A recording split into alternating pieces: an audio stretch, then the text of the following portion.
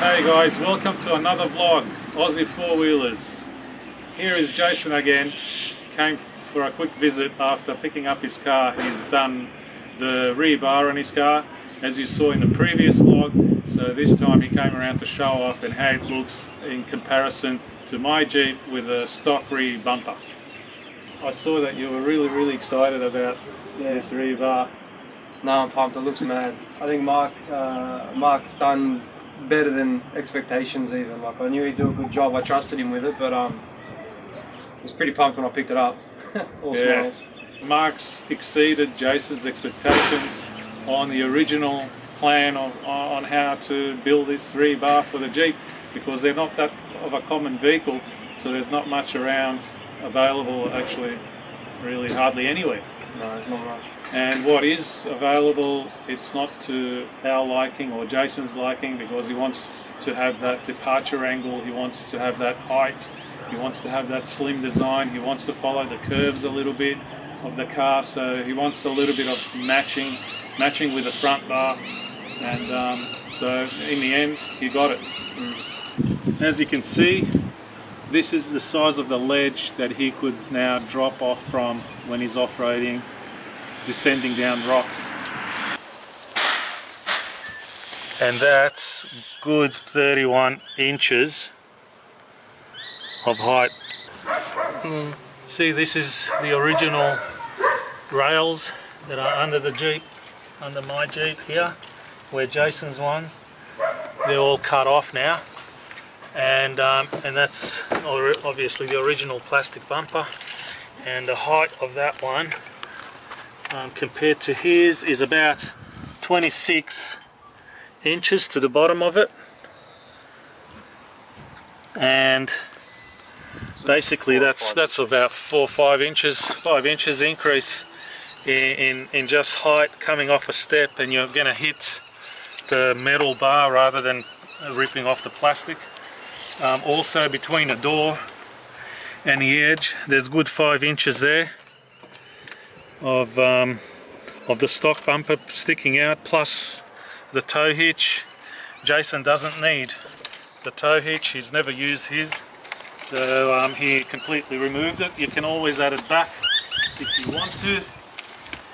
That's what these 4 bolts were for, and they're just here holding the rear bar onto the subframe a little bit more stronger. So his bar protrudes 2 inches out, which is a lot of clearance, which means his departure angle has increased by a lot, and he's got 2 recovery points, and the way they're done as well, there's metal or frame missing underneath here, so Mark has modified something, welded onto the part of the existing subframe, and bolted it all to that to make it extra strong. Otherwise it'll just be on the rear bar, which wasn't the idea. He's followed the lines nice and good, like we mentioned previously, following the contours of the car's guards, and even where it sort of goes in, it also follows it, and he's got his rubber flares as well going over that section just to cover the tyres nice and neat. So it looks pretty good. Very well job done. Even the exhaust pipe has been trimmed now, pointing downwards.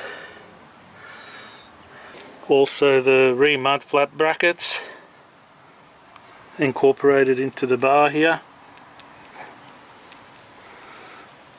What I've got him to do on the bar is actually just build some removable mud flap brackets. So this is just the flap here, screwed straight to this fabricated arm, and it's just a couple of bolts straight up to hold it in place, and the nuts have been welded up on the other side of the bracket, so it's just as simple as doing these 2 nuts up. There's one.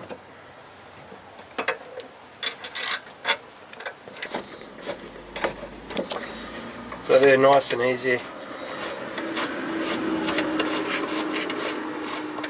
Take no more than probably about 1 minute each to get off on the tracks. and then put them back on for driving on the road.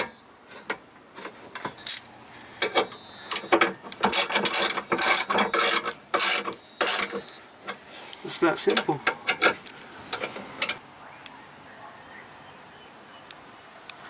And the nice returns on the edges to give that added strength and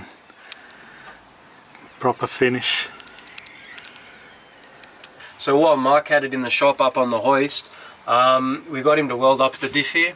So just around here we've got a weld right around, and also in here on both sides, just to give the diff a lot more strength. You know, if this ever got caught up on anything, there is the potential in a really nasty situation you can twist the actual diff center there. So all that's been reinforced now as well.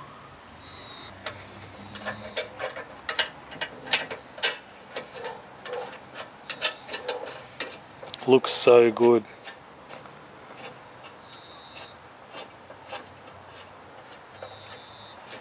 That's it. Simple as that.